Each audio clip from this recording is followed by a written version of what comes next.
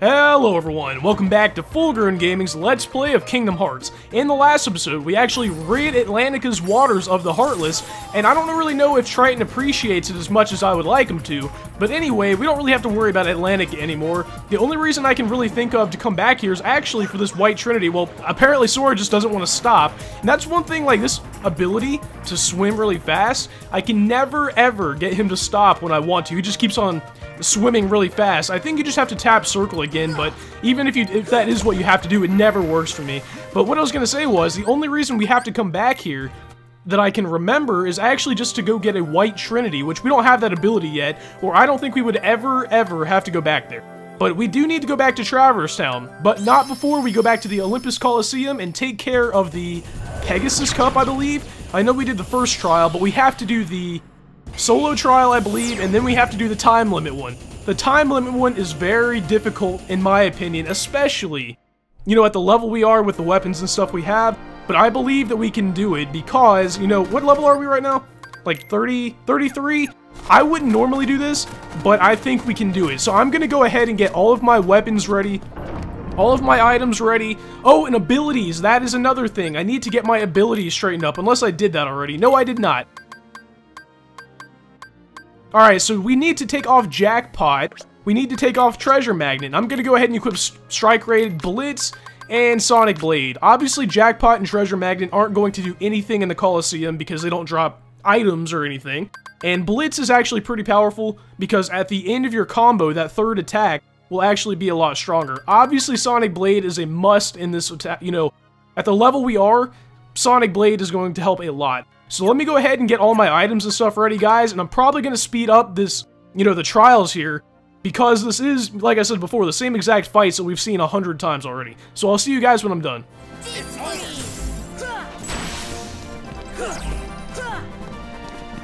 Get this! No way I can lose. That's the power of the Keyblade! Alright guys, it looks like we took care of the solo fight here in the Pegasus Cup and won yet another Mithril from it. No, I don't want to start over because really what that does, I don't know why they give you that option actually, but I guess if you wanted to do it over immediately, you could do that. But now that we've done it with just Sora, I can actually go back in with Donald and Goofy, but not yet. I'm not quite ready. In this fight, you really want to have a whole lot of MP replenishing items if you are as low a level as I am. So I'm going to go ahead and get everything set up yet again, and there are a couple of tips along the way in the, you know, timed fight here that I want to let you guys in on, so I'll see you guys in a second. Alright guys, here we are in the Black Fungus fight. This is actually one of the harder ones, but if you want to take them out really quickly, all you gotta do is cast a gravity spell pretty much immediately. But if they go into their, you know, metal form, which I hope they don't do right now, because if they do, you pretty much have to start over. So hopefully, yeah, there we go. So as long as you cast that gravity spell, whatever reason, that is a really strong attack to use on them, you'll pretty much be able to take them out with one more combo. So we have about 2 more minutes to take care of the rest of the fights. I'll see you guys after we are done. Here we are on the Leon and Yuffie fight. Here you pretty much want to go for Yuffie first, at least in my experience, and you definitely want to keep using your special abilities. Whatever you have equipped, whether that be Strike Raid, whether that be, you know, Sonic Blade, or Strike... Yeah, I get those names mixed up sometimes, but you guys know what I mean. Wow, did I really fail that right there? I didn't get the last rave, or whatever they're called. But this is probably going to be your fastest way of dealing damage to these guys. Hopefully I guess, you know, this is why I say that you want to have a whole lot of magic items or whatever. And one hard thing about taking out Yuffie is actually that she will use those healing items. So if she does that, you might be screwed if she uses a healing item, especially if you only have a certain, you know, limited amount of time left. And if you have, you know, some ethers left over, don't feel afraid to keep using those Sonic Blades or whatever. Because it is pretty frustrating, believe me, when you get to the very last one and you don't, you know, to the last fight here and you don't win. That is pretty frustrating. So hopefully, let's see if I can take him out. When he takes that sword out, I mean, sometimes he'll dodge, or not dodge, but he'll be able to deflect your regular attacks. So that is yet another reason why you might want to use, you know, special attacks. And also, you know what, I don't think I've had to use a potion or a cure the entire time that I've been fighting. So I don't think your main worry is going to be, you know, HP. per se, it's probably going to be magic. That is really why I said that you want to use that stuff. But here we have defeated Leon and Yuffie in record time, 19 seconds left. Even as fast as I went through that, to me it seemed pretty fast. We were still really getting through there by the skin of our teeth there. And you know what? No, I don't want to start over. The skin of your teeth is one of those phrases that not that I use all the time or anything, it's just a weird phrase. If you really think about it, the skin of your teeth, I don't know if they're referring literally to the skin of your teeth, because the last time I looked, my teeth don't have skin, but also just that phrase itself is kind of disgusting when you really think about it, or at least it is to me. But now that we have taken care of the Pegasus Cup, the solo run, the timed run, and the original run with all three of them, we are finally able to leave the Olympus Coliseum. That fight right there, I actually had to, stop a recording earlier because I ran out of ethers, I ran out of time, I stopped, I died. Or I didn't actually die, that's the big thing. You hardly ever die in those, but when they're timed, you really need to hurry. So I'm actually going to go ahead and replenish all my items, get everything ready for the next area, and we will go back to the 100 Acre Wood and see what our friends are up to. And I just realized when I went in there that I wasted all my money on ethers, so I really didn't have any money left over, to buy extra items. And I didn't really need to, and if you think about it, because have we seen an enemy in the 100 Acre Wood yet? The answer to that is no, so we won't really be needing any, items in the 100 Acre Wood per se. But I'm going to go ahead and get us there very quickly.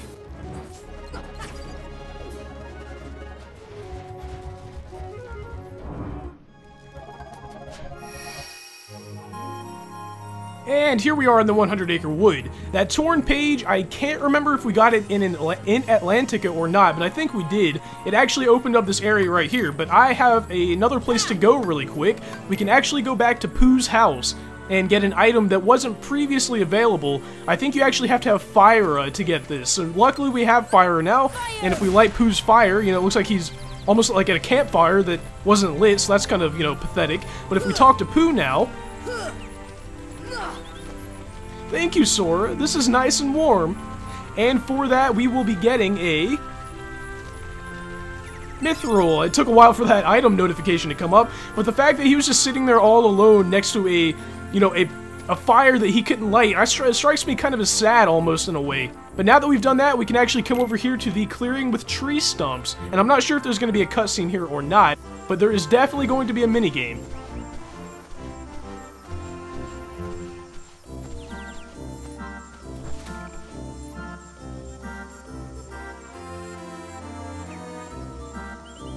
Alright, looks like there isn't a cutscene, but if we come over here and talk to Tigger, this here is my bouncing spot. We can bounce around here all day. Nothing beats bouncing. We haven't seen... Oh, what is his name? Am I really gonna forget? Rue. His name is Rue, alright? You want to bounce too, Sora? It's lots of fun. Lots of fun. Okay, let's go ahead and bounce. To bounce with the finest, you'll need some pointers from the finest. Makes sense. Oh no, Owl's gonna give us another tutorial again, isn't he? But Owl, you don't bounce around like we do.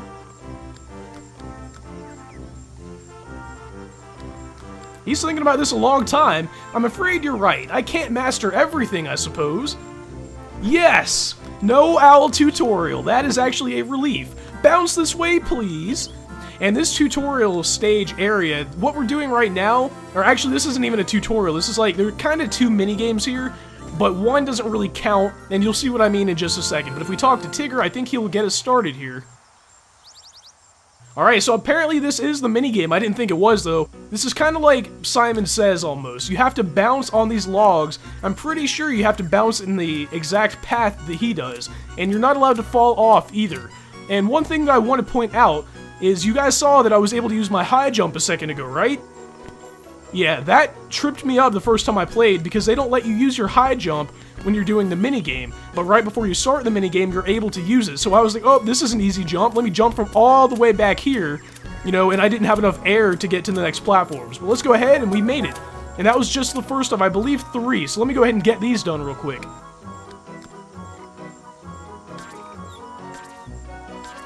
And by the way, I just want to point out that this is just like that thing in, what level was that in Banjo-Kazooie? The Bubble Loop Swamp area, where you have to jump on the turtles or whatever. I had a hard time with that minigame. I guess I'm just I haven't had my coffee today, so my memory is not up to par. So hopefully I get this right. And I don't think falling off is really our big worry here. I think jumping in the wrong direction or jumping on the wrong platform in the first place is going to be our big downfall. Oh my, that camera almost just screwed me over. That was almost really cheap right there. But it looks like we did it right. I can't believe that. And the final one here, I didn't even speed that up, did I? You're doing fantastical. This will be the last one. This last one is a little tiny bit confusing, or it was to me at least when I first played it. You actually have to jump on that little, log over there that they have been using as a seesaw or a teeter-totter, depending on what you call it. And then you have to jump off that and then follow the path normally. The thing is, I knew that you had to... It's not really hard to figure out what to do. I guess I misspoke earlier. You really just have to jump over here. Rue is going to jump us on top of this little tree here. It's kind of hard to judge, where to fall right here. I guess I'm just going to go... Well, you know what? Actually, I could probably use my first-person mode, couldn't I? Still, how is that going to really help? Oh, no! Wow, I made it. I can't believe that. And then from here, like I said, it is just like normal. And we should have this pretty much wrapped up here. And there we go. 3 out of 3 completely done. You've gotten mighty good at bouncing, Sora. Right, Rue? Man, his little two-step there was kind of funny. But now we're getting into the real minigame that actually counts for points. You've gotten... Are you kidding me? You just said that, Tigger. Maybe we have to talk to Rue. I don't exactly remember. Yeah, you do have to talk to Rue. I just... For whatever reason, I did just remember you actually do have to talk to Rue. Hey, Tigger, I think he's ready for the big one. Well, there's only one way to find out. And this is what is called Tigger's Giant Pot. This thing will actually shoot nuts out of this, or maybe Tigger is actually throwing them, I'm not entirely sure. But you have to hit them back and not fall off like I just did. I wasn't thinking. You actually have to hit those nuts back at the pot there. And I believe I didn't look, that closely, but I think there was a timer up there. And to complete this mini game, you actually have to get it in 30 seconds or less, I believe. So let's go ahead and try this again. Oh, you couldn't do it? Oh, thanks for making me feel so good, Rue. Try again, okay? Alright, so Tigger's Giant Pot. What I like to do is lock on, move back, jump, and hit. And you have to get, 20 points or whatever. Not really sure how this works as far as scoring goes, but it's not entirely even. Look at that. I just got 5 for that one, so I'm not sure what the scoring is, but it's not even. I think I just said that twice, didn't I? But it's not really easy to judge, how many you need to hit, or how many, or where you need to hit them, or whatever. So if you don't get 30 on the first try, it's not, or 20 on the first try, it's not that big of a deal. But it looks like I did pretty much do it on the first try there. And if I talk to Rue, maybe I wonder if he'll give me anything, or if he's just going to ask me if I want to play again. Wow, Sora, you're so good at everything. That's more like it, Rue. I guess I never need to play that minigame again, but there is a whole lot of treasure in this area. And I don't know if I've ever collected everything, so I'll try my best. But if we talk to Tigger over here, he suggests that we go try out the seesaw, and you have to do that to get most of the treasure in this area. Here is one piece of treasure. We actually have to break open that log to get another mithril. And by the way, when I said last episode, I don't know if enemies drop mithrils or not, I think there's one enemy that has 1% chance of dropping a mithril. So I take it back when I say that I don't appreciate these mithrils we're getting out of treasure chests. But now we have our, the ability to play on the seesaw with Tigger and Rue. So let's go ahead and be Tigger's seesaw partner first. There are a couple of pieces of treasure that we can get here. The first is actually, I think you have to jump up here. This one was really confusing for me at first because I didn't really know where to jump. And also, the camera angles are really confusing. Luckily, you can actually jump on these leaves here. We have to step on that, what looks like a spider web or something to make this fall down. A Dispel G, which is definitely a gummy ship piece, as with every item that starts with a G. If we step... Actually, I don't want to do that part yet, because there are actually some enemies, or items, I should say, called... I think they're called rare nuts or something like that we have to give to Owl. And I like to do those last, just because I think those are a little bit harder to get. And I think the treasure chests are a little bit easier to see. So let's go ahead and use Tigger yet again. There should be another way we can go, this way. Now, I have to, put my scout hat on to see if there are any, treasure chests over here. I could have sworn that there was a treasure chest over here. Let me look around just a little bit.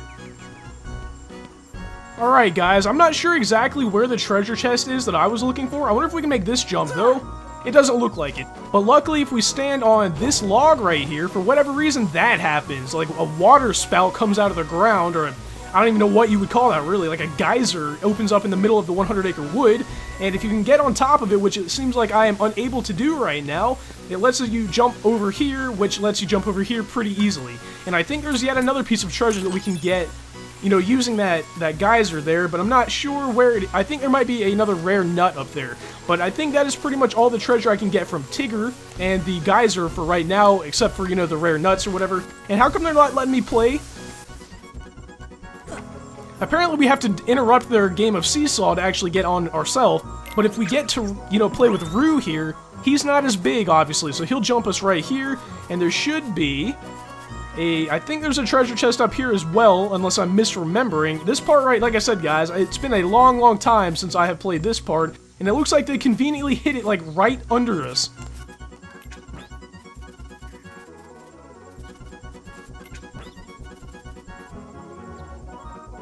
Alright, I made it to that treasure chest. I didn't think that was going to work, but what is this going to be? A gummy ship? Yeah, I knew it was going to be a gummy ship piece. It seems like the 100 Acre Wood is full of gummy ship pieces and mithrils, so I think that is pretty much all the treasure that we can get. If I missed something, just point it out in the comments or something like that, and I will come back. But now that we've gotten all the treasure, we can actually go back and get the rare nuts, which kind of by extension gives us more treasure, because Owl will actually give us... I think he gives us treasure for each one we collect. Here's a rare nut. I think you can only get one at a time as well, and I don't want to mess anything else up, so I'm going to only get one at a time. Let's go ahead and see what we get for this one. Ah, splendid. Here's something in return. A power-up, so that's actually pretty good, and it would have helped in that fight against Leon and Yuffie, that's for sure. And I think we should probably go ahead and use Rue here. I saw 2 up there that we could get. In total, I think there are 5 of these, and there's one that was really hard for me to know how to get when I was a kid. I'll point that one out for sure, because I bet a lot of people probably had trouble with it. Here's our second one returned. Defensa. Man, he's actually handing out some pretty good items. I'm surprised, really. And here's our third rare nut. I didn't think I was going to collect that. That's why my voice, you know, went alto for a second. Ah, splendid. Here's something in return. Mithril shard. We had a good string of items there for a second, but he kind of went down, you know, in quality there for a second. And the fourth one, I believe, we can actually get by... I'm not sure if you can... Oh, yeah, I know what to do. This actually does raise up, but I got it confused with this one over here. You actually have to push this down to make that one over there go up. Not sure why this happens. This is the one that I could never get as a kid, because you have to do this. You cannot jump from the ground. Even though it looks like you can't jump from the ground to get that one. Don't know why, but that made it a little bit, you know, harder to know how to get. AP up, pretty good. And the last one I believe we can get using this one over here, but I actually don't remember where it is, so let's go ahead and see. Alright, it looks like it was over here. I think this is actually going to be the last one. Let's go ahead and see. I know what the last item Owl gives us is an Aurichalcum, or whatever, however you pronounce it. So if that's it, that's actually going to be all the rare nuts in this area. Yes! Alright, I remembered where they all were. That was surprising. Look at all these nuts. We couldn't have done it without you. Thank you, Owl. Man, everybody's been pretty nice to me lately around here. Maybe they're finally beginning to appreciate all we've done, and I think that is everything, guys, in here. But like I said, it is entirely possible. Like, really likely, actually. I feel like I missed, like, one thing that I just don't know what it is. But our torn page turned into a mithril. We are now able to leave the 100 Acre Wood and not feel bad about leaving anything behind, unless, in fact, I did actually leave something behind. But why did I do that? I don't want to actually save. Oh, I'm getting confused here. You don't leave the area like that. I was actually getting confused because I am going to get on my gummy ship to go to the next world. And in the last episode, I kind of hinted at what the next world would be. And because this episode is so long, I was thinking maybe I should wait until the next episode to show you guys what the next world is. But I don't think that would be entirely fair. So I'm going to go ahead and do it now.